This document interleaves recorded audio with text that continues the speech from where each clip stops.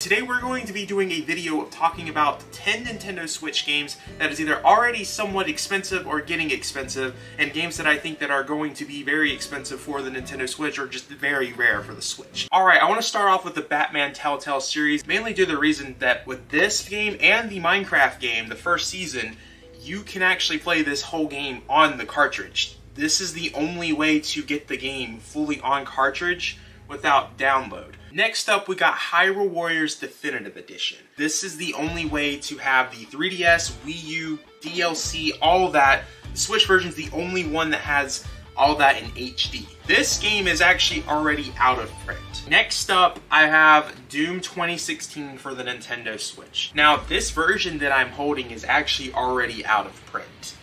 I am seeing this particular version when I'm at conventions and stuff.